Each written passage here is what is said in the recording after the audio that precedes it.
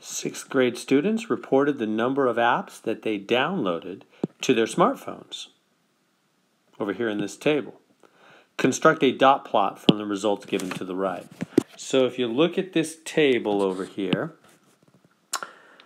this student downloaded 11 apps, this student 6, then 8, then 1, then 1, etc. So these are the different numbers, 2, 0, 12, 11, 10, etc. The number of apps that those sixth graders have downloaded to their smartphones. I'm not sure it's good for all sixth graders to have their own smartphones, but anyway, that's a separate issue. All right, so let's figure this out.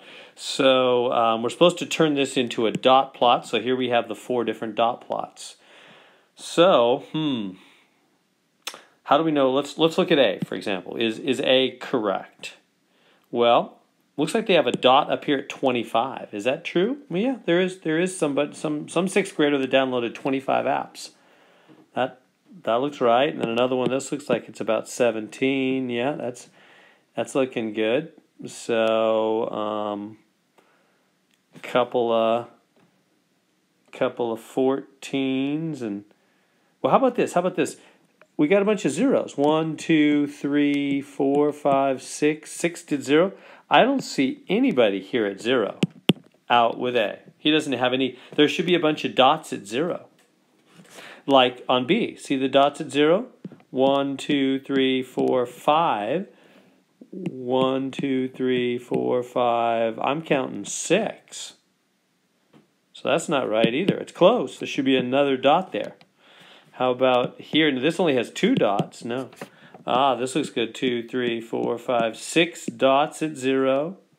It's got the 25 and the 17. 2 dots that are, looks like, I don't know, 1, and then one dot that's at 2. Yeah, 2 1s. Is there a 2? Yeah, and there's a 2. Yeah, that's looking good. So D.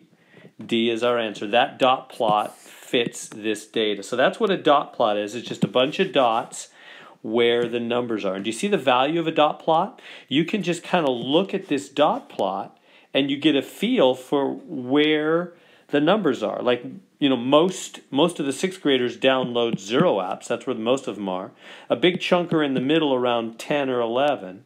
And then one crazy person up at 25. So this just gives a dot plot is a nice visual way to see how the numbers spread out. Way better than just looking at that box of numbers, right? A picture is worth 1,000 words, as they say. This picture is much more is a better communication tool for showing how the dots spread out, how the data spreads out.